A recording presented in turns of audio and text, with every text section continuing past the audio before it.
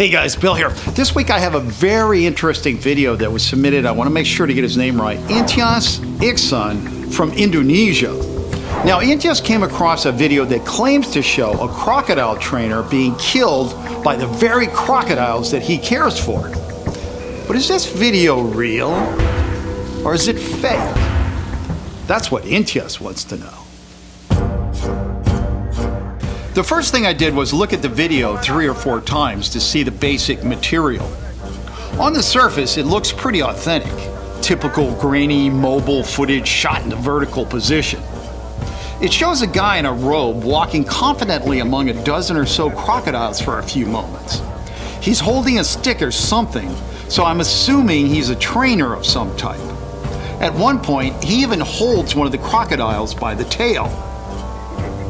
But a few minutes later, he looks like he's on his way back out of the croc enclosure and crosses over one of the crocs. That's when the croc suddenly grabs him by the leg and the guy falls to the ground. We don't really see what happens next because somebody steps in front of the camera recording all this. When the view is clear again, the man in the black robe is gone. Now the video goes on for a couple more minutes, but we never see the man in the robe again. And that's what makes me suspicious about this video. I mean, don't you think it's just a little too convenient that a man steps right in front of the camera view at the moment of truth and the person holding the camera does not try to get around the man somehow to see what's happening? There's something fishy going on here, but I can't quite put my finger on it. Leaving the video, I went over to the worldwide database for crocodile attacks and did an advanced search on this event. I couldn't find any mention of it. I then went to Snopes.com, but there was nothing there either. Nor was there anything on Hoax or Fact or Hoax Slayer. I have to admit, I was a little stumped by this one for a little while, but then it occurred to me that maybe the best approach is the simple approach. What I did was, I ran a Google News search on trainer killed by crocodile in 3 languages. And suddenly, there it was. A BBC News article from September 2013 with still pictures that looked like they came from the video I was researching. But hey, if you're thinking this is true just because the BBC reported it, remember that video we did a couple of weeks ago about the testicle-eating fish? 10 newspapers reported it was true, but in reality, it was false. According to the article, the trainer's name was Diko Toki, and he was a crocodile feeder at the presidential palace in a West African country called the Ivory Coast. The palace is not open to the public, but the lake where the crocs live is a tourist attraction. At about 5 p.m. every day, people pay to watch Diko and his team feed live chickens to the waiting crocodiles.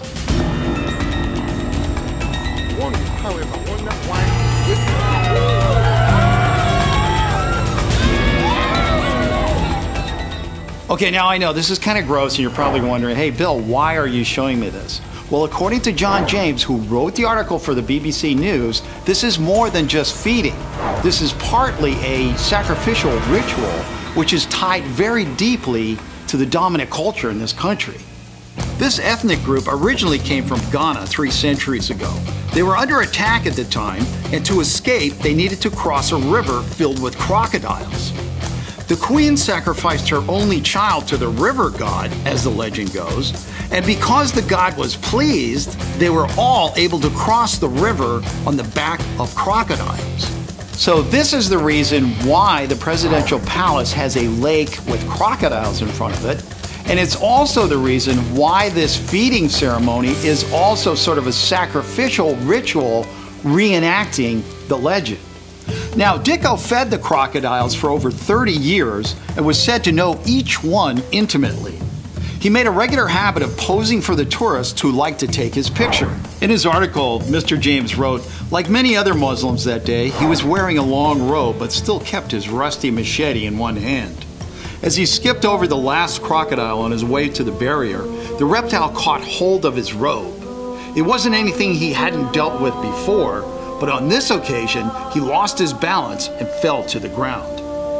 Now you have to look closely, but here you see there was another crocodile at the water's edge. And this one was one of the biggest crocodiles in the lake.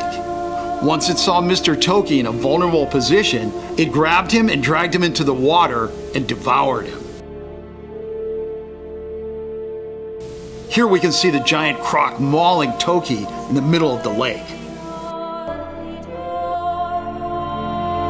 None of Mr. Toki's remains were ever recovered.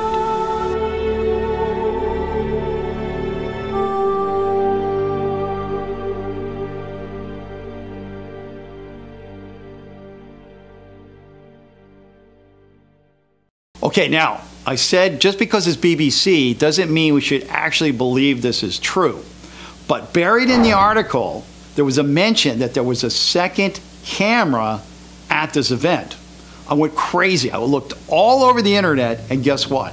I came up with the second video. The second video shows everything the first video shows. It even has Mr. Toki crossing over the crocodile and then falling to the ground.